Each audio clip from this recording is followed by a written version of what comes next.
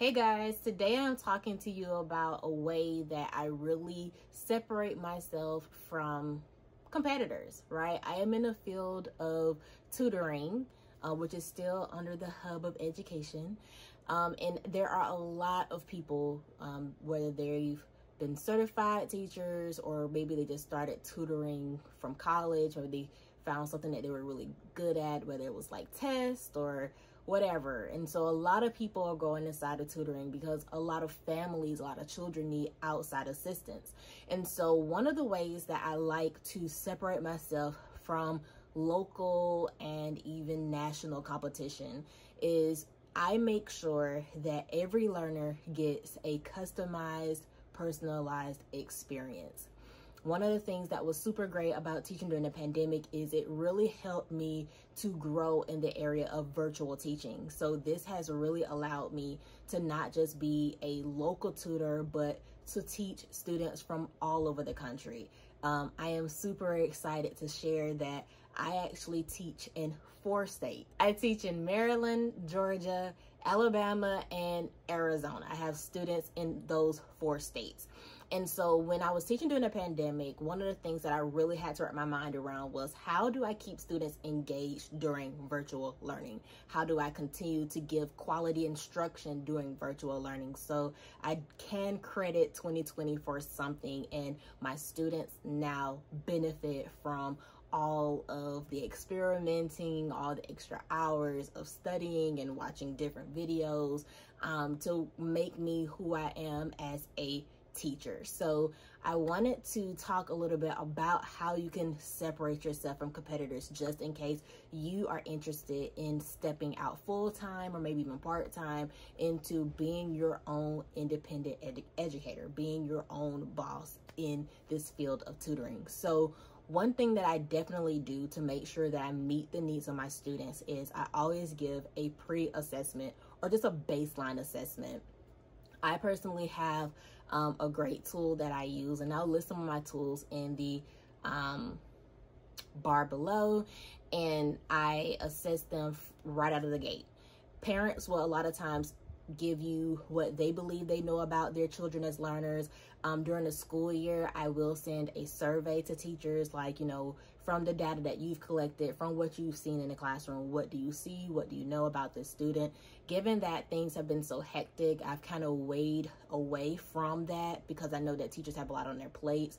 But traditionally, or in the past, I have sent like a survey to parents and said, hey, can you ask your child's teacher to fill this out for me with their reading level or any benchmark assessment, just to give me like a gauge. But I've went a step farther, and I have created my own assessments that I give in our first 2 lessons. So typically on the first day of me meeting them, we'll talk a little bit. I'll try to get to know them, feel their personalities out, and get them comfortable with talking to me.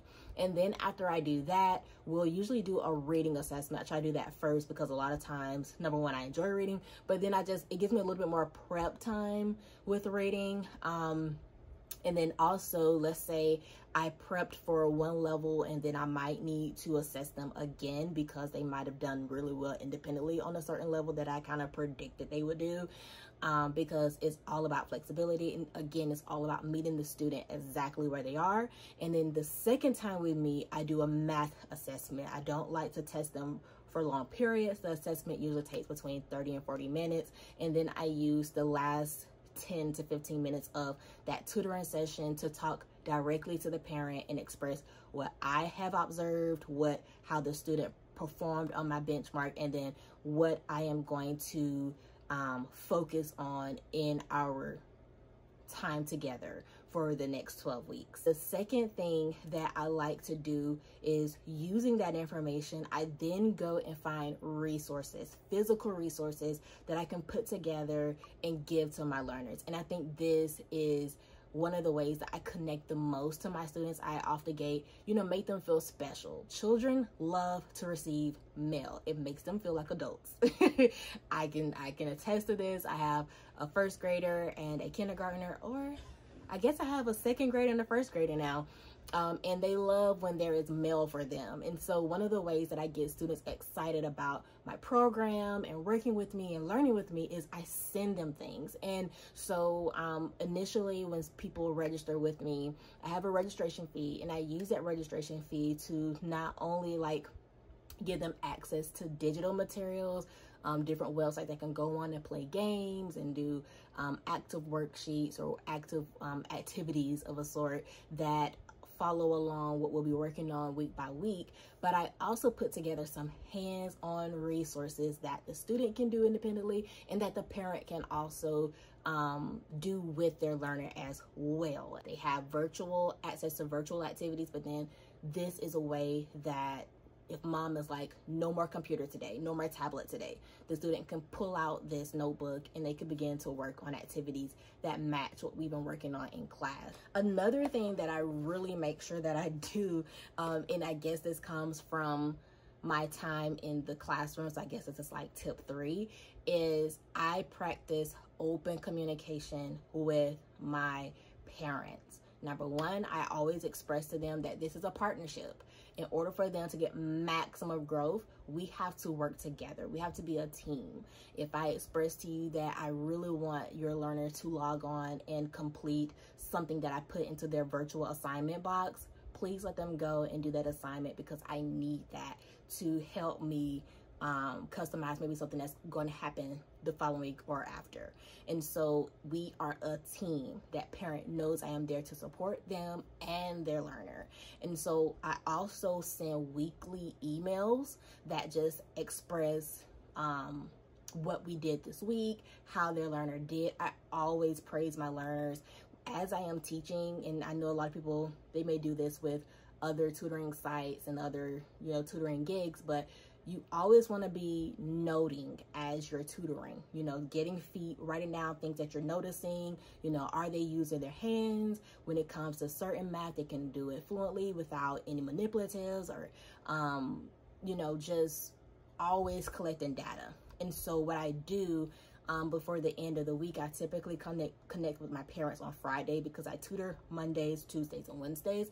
And so Friday morning, I usually wake up, and using my notes, I send personalized emails. No email is the same. I send them to my parents just saying, hey, this is a fake person. Rebecca did wonderful during our sessions. I love the effort that she's putting in each time we meet. I have put blah, blah, blah in her assignment box. We're going to continue to work on this strategy. We're going to continue to work on this content or whatever have you. And then I just seal it with, thank you for allowing me to help your learner reach each step, because my business is called Stepping Stones. So I try to tie that in little clever ways. But I just always let them know where their money is going, right? If you're paying somebody and you have to say, why am I paying you? I can tell you right then, they're going to stop. So you just want to make sure that they know that you value them, that you're really committed to the growth of their learners, what they can do to assist you, and what you are doing to assist their learners. So that's very, very important.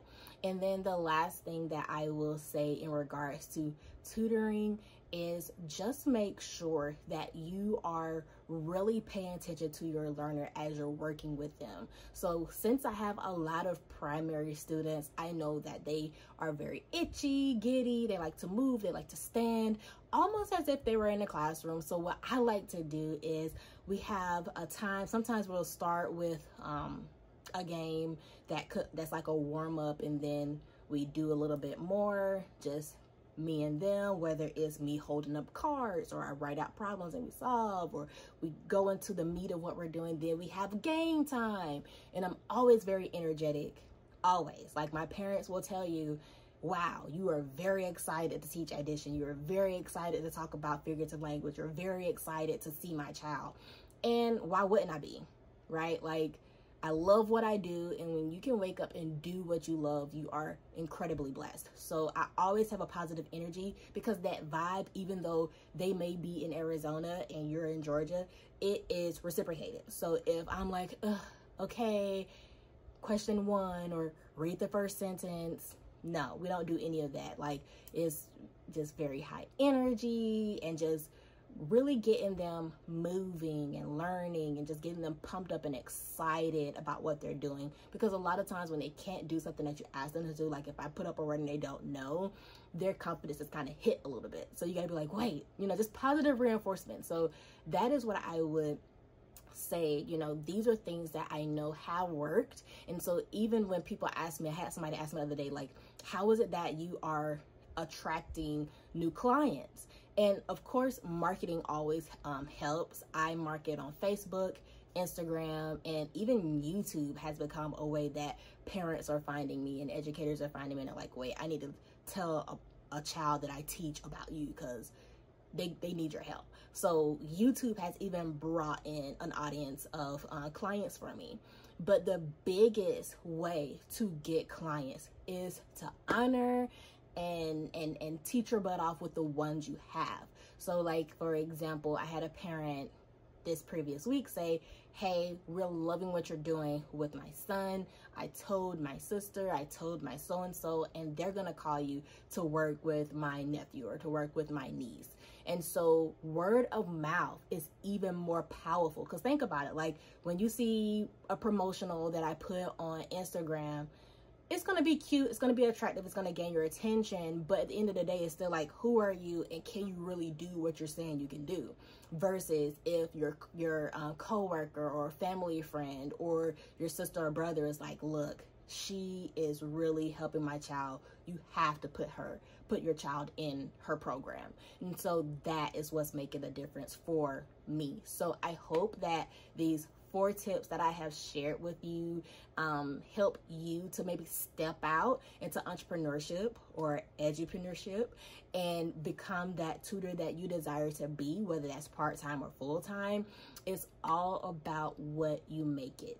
Okay, life is all about what you make this journey. So if you have any specific questions, because I plan to do a few more tutoring videos, like just showing you how I set up my space and organize my space, what type of tools and resources I use during my lessons, what do I use to plan, and I even have almost like a tutor planner. You know how you have teacher planners? Yeah, I had to go ahead and make a tutor planner just to help me be, you know, organized and as targeted as possible for my learners. So again, if you have any questions or there's anything in particular you'd like to see on my channel, go ahead and put that in the comment section below. If you have not already, I don't know what you're waiting for, but go ahead and subscribe. I would love for you to connect to Step with Monet, and let's continue to step in the right direction in education. And then lastly, if you don't follow me on Instagram, that is where you get things quicker, right? Like, I know I try my best to post here on Tuesdays and Thursdays, but I definitely put promotionals. I go live on Wednesdays with other teachers around the country. Like, there's a lot of meat there as well. So again, if you don't follow me on Instagram, you need to go ahead and do that. And guys, thank you so much for being a part of my community. And I hope that everything that I am sharing with you all is an asset. Like, it is enriching you and making you better and encouraging you, because that is what it's all about. So I look forward to reading your comments below and talking with you guys, and I will see you in the next video. Bye.